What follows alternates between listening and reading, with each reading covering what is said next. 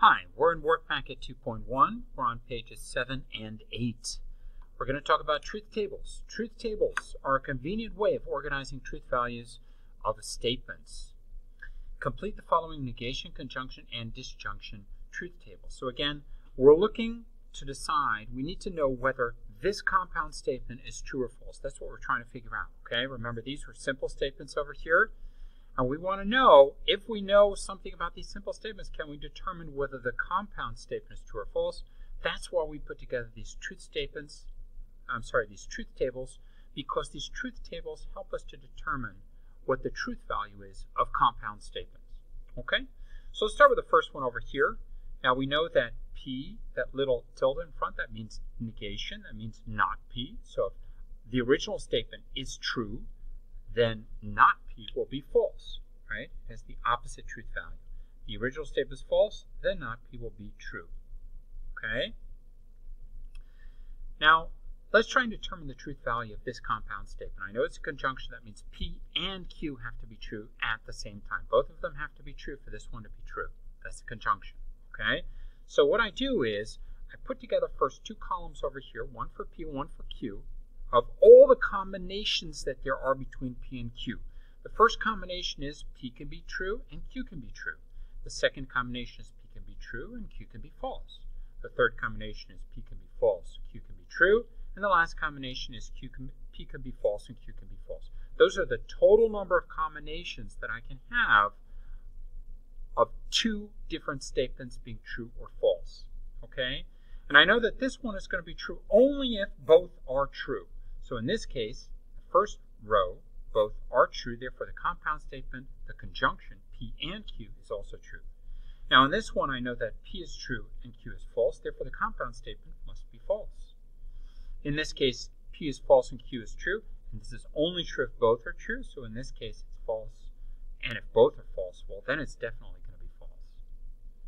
If I look at this table over here, again, I'm just writing down all the combinations that there are, the possible combinations of two statements being either true or false. Okay, they can both be true. If they're both true, is the disjunction true, right? Well, the disjunction, which reads P or Q, is true if either one is true. I just need one of them to be true. Well, in this case, both are true, so it's definitely true. This one's true and this one's false. Well, it's still true because I just need one of them to be true.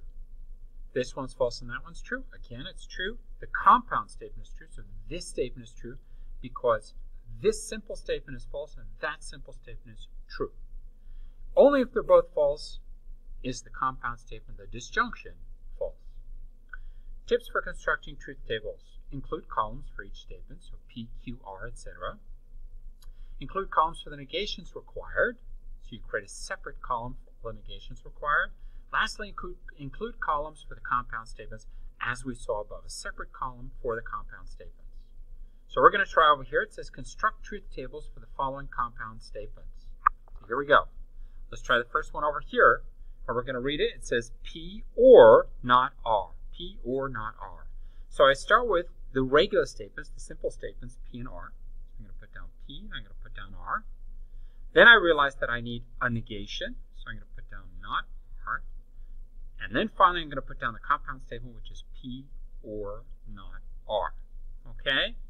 So let's look at the different combinations that there are for each. I can have both are true.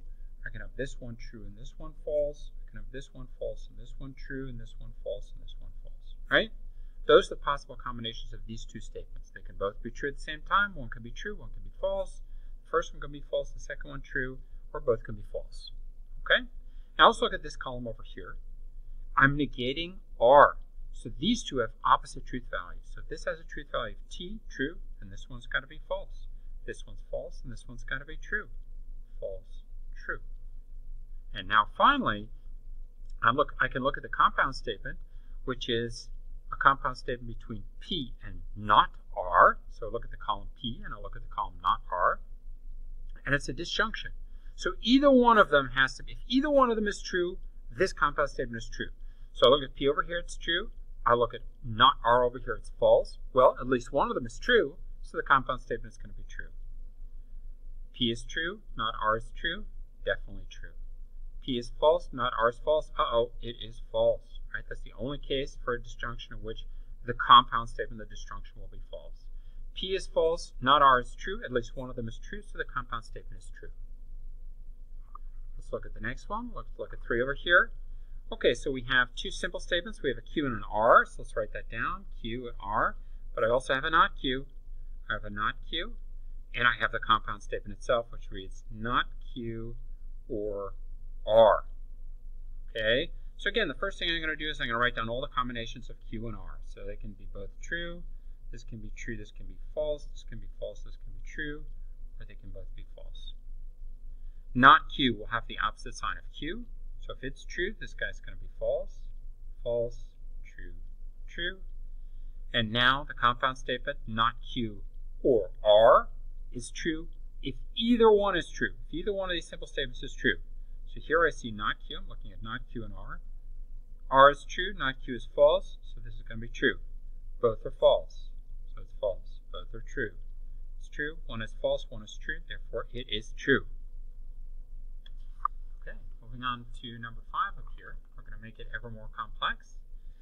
So now we have, again, a compound statement. It's a disjunction, or. Now I start with P and Q.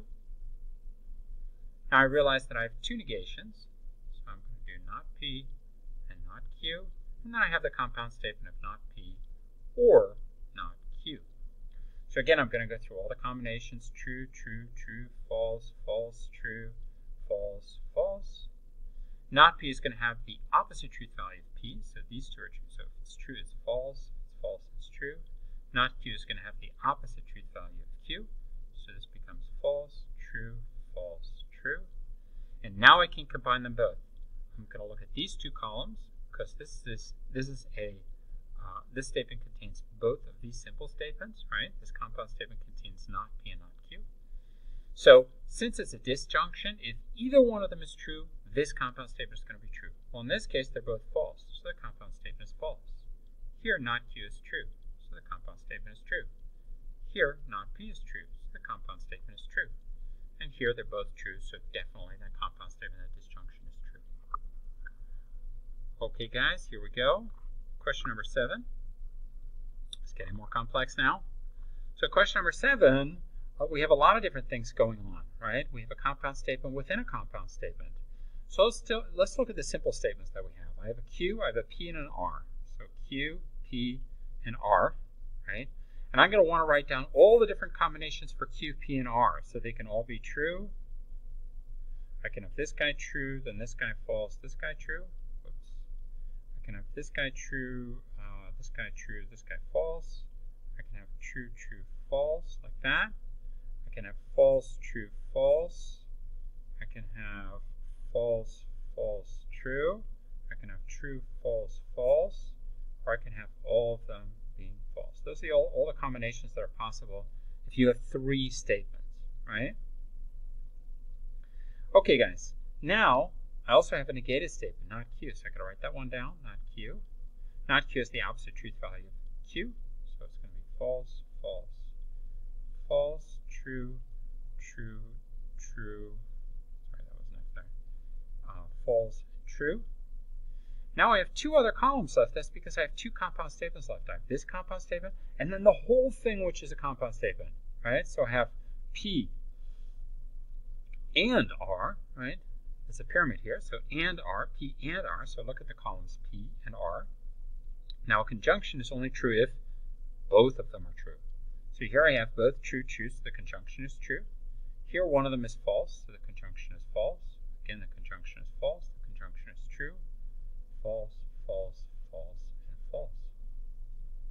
And now finally, I can figure out the truth value of this compound statement